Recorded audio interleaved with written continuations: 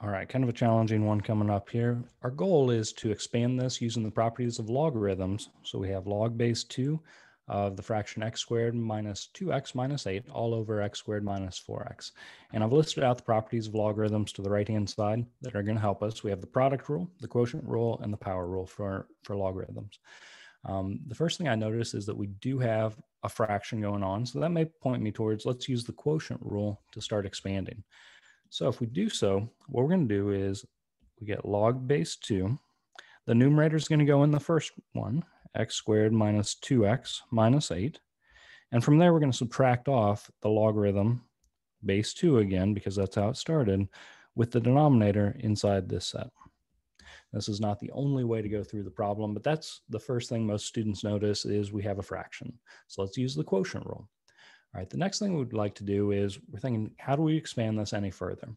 Well, to expand this any further, there is a chance that we can make this into a product on the inside. So two things multiply together on the inside of the logarithm.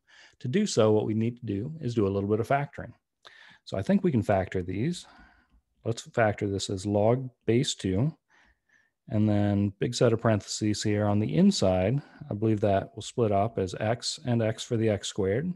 We'll use 2 and 4 for the 8, positive 2 minus 4. From that, we're supposed to subtract off log base 2. And again, big set of parentheses. I think we can factor x squared minus 4. Those have a common factor of x.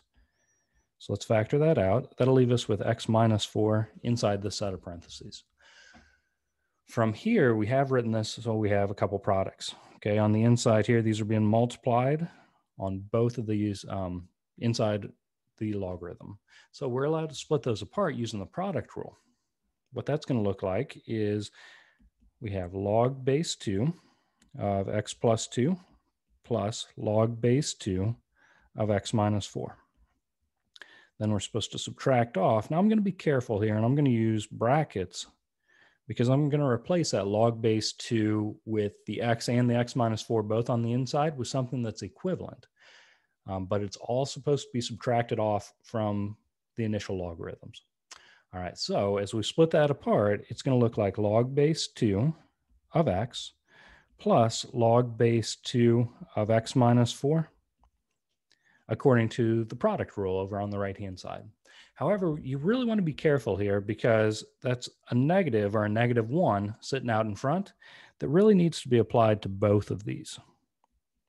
So basically distribute to get rid of your brackets.